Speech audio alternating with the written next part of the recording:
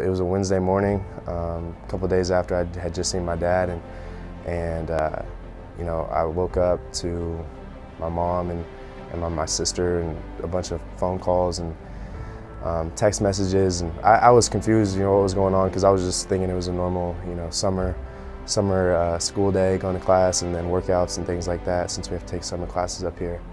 And I just called him back, and my mom was like, your dad's on life support, you know, you have to get here to the hospital. He had a brain aneurysm in the middle of the night. I never felt so lonely, just, you know, being 18 at the time and being by myself, just having to deal with all that. You know, at the time I lost a family member, but I was also coming into a college and a team that, you know, was very family oriented, so I was gaining a lot of family members at the same time.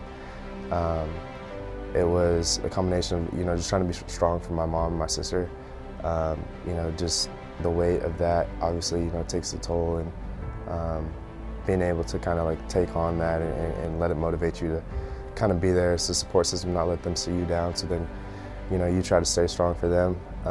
And then just, I think more than anything, just seeing it as an opportunity to grow and realizing, you know, the beauty in the struggle, things like that, you know, how things can affect you, and just taking the positive out of any negative situation.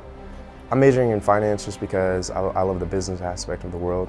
I love dealing with numbers and things like that, and so I think being able to manage money and doing what I can to help people with investments and things like that will be awesome. Being able to go to a big university and being able to get an education for free, and that is such a tremendous honor, and especially at a school like Kansas State, and then having the scholarship come from, you know, Coach Bill Snyder.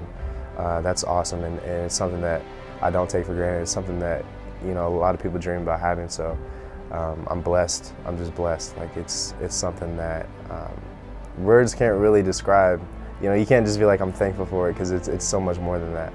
I think Champions for Life is somebody that can overcome all the odds, and I think it's somebody that might not always have things going for them at the time, but they're willing to make it happen no matter what. Thanks to Kansas State and the Big 12, I am a champion for life.